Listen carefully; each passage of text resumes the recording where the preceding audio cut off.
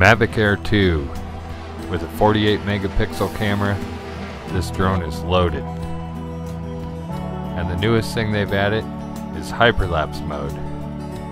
So a lot of people keep asking me, how do you do a hyperlapse?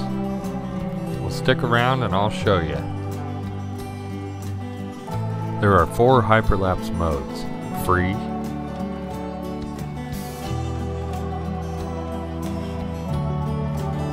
circle,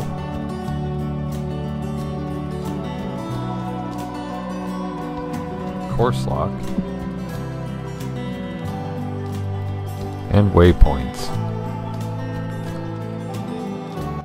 Alright, so I'm up in the woods to get some firewood.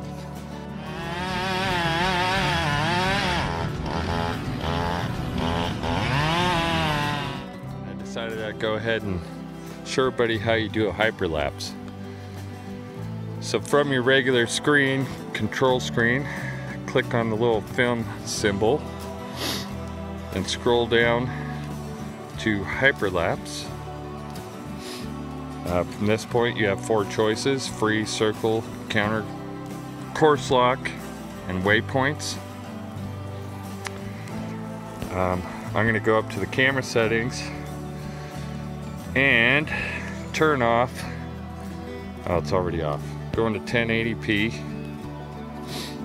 This one allows you to get more intervals. I'm going to do a, let's go for a 10-second video. I'm going to lower the max speed to 2.2 miles per hour. 2-second intervals. And I want to do a circle. So I'm going to select myself as the subject. Once you've selected your subject, then you just click the red button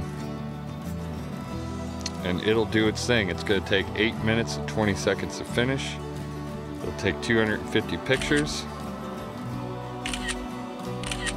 One thing I like about the 1080p hyperlapse is you get more intervals compared to when you go to 8K.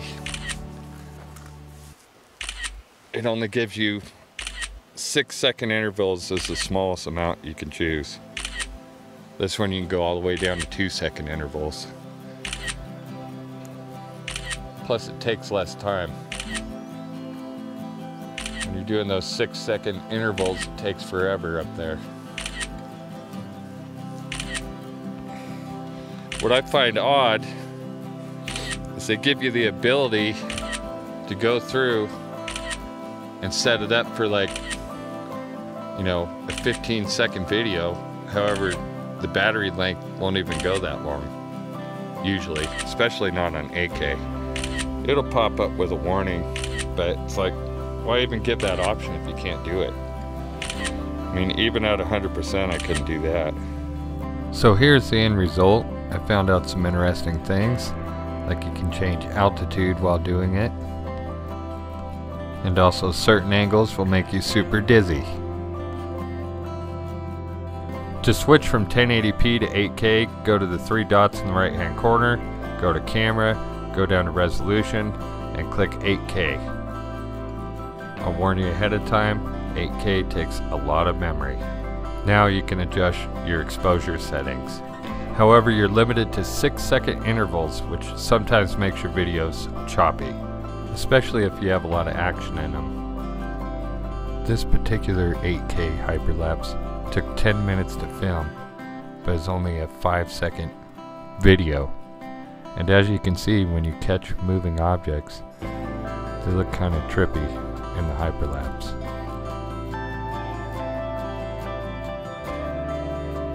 Out of all the modes, free mode is the easiest. The trick is just slowing down your speed and slowing down your movements. The settings can be changed whenever you change hyperlapse modes. Each time it will bring up a list of options for the length of the video, the intervals, and the speed of the drone and the direction. Free mode and circle mode are pretty self-explanatory, but lock course and waypoints can be a little bit more complicated. With course lock, you have to be sure to lock your direction before you highlight the subject that you want to film. You just have to make sure that your subject is in the frame. It doesn't have to be dead center. Once you've locked your direction and you hit action, the drone will follow that direction and take pictures of the subject that you highlighted. The drone will continue in the locked position while taking pictures of the highlighted subject. Even if the low battery warning comes up, it'll continue to shoot the hyperlapse as long as you're not down below 10%. Once the hyperlapse has completed, allow the drone to process the video. This is one of my favorite hyperlapse modes, and I think this one turned out really good. The final hyperlapse I want to go over is waypoints. In this mode, you can set the drone to fly to different areas while shooting photos along the flight path at different angles. When you are setting your camera angles, it will tell you whether it's too far of an angle to generate a hyperlapse.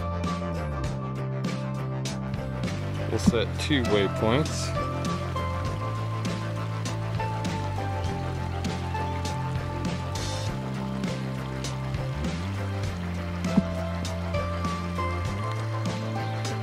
Check the settings here. 2 seconds in a minute, 2 seconds length. See reverse sequence. Okay, I'm just gonna go for the aircraft is heading to the first waypoint. So it's gonna last a minute. So this is a fast one.